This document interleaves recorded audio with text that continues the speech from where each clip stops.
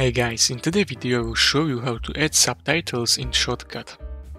Go to Open Other and choose Text. Click drop-down menu and select Transparent. Then click OK. In the source panel, you will see the text created. If V2 track isn't visible, right-click, go to Track Operation and add video track. Drag drop-down to the text from source panel to your timeline. Edit text as needed. To create another subtitle, copy it, Ctrl+C and then Ctrl+V. Edit a new text, customize subtitles, move them, change font, color, outline, background, thickness, and other. Play around with customization option to fit your style.